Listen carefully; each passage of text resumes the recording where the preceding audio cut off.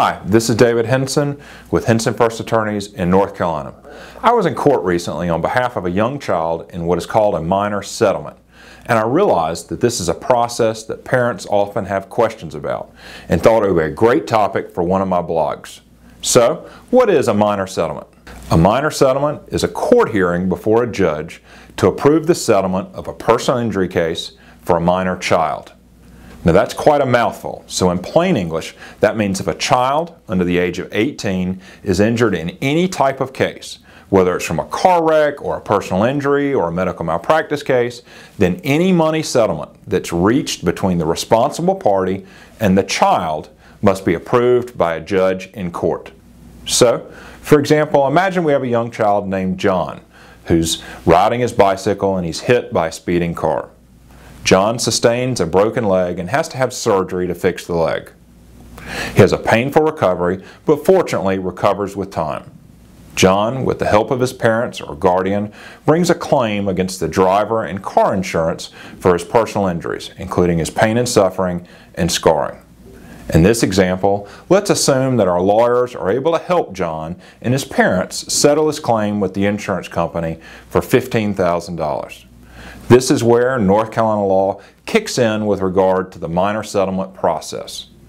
Because John is a minor, the law says that he can't legally enter into a binding legal contract, even though his parents have been involved in the process the entire time.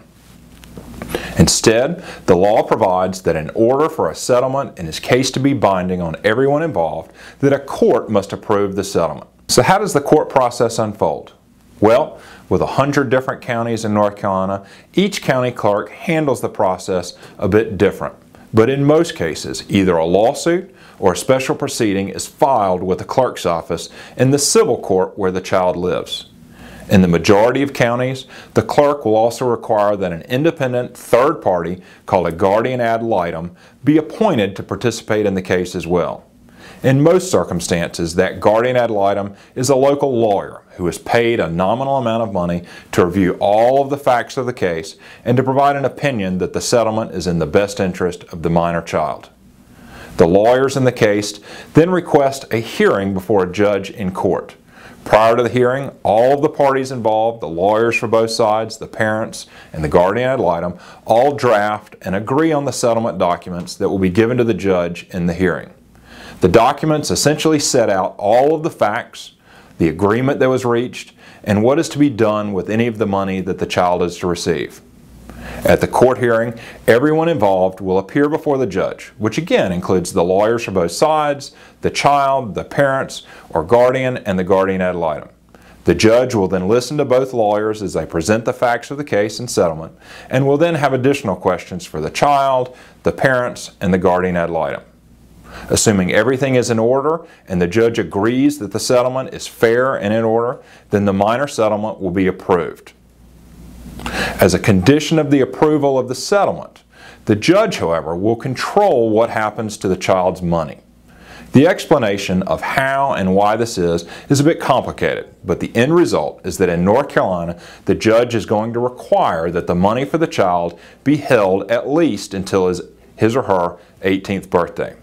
Now, many children, and sometimes their parents, are unhappy to learn that they'll be unable to have access to the money after the settlement, and instead must wait until the child turns 18.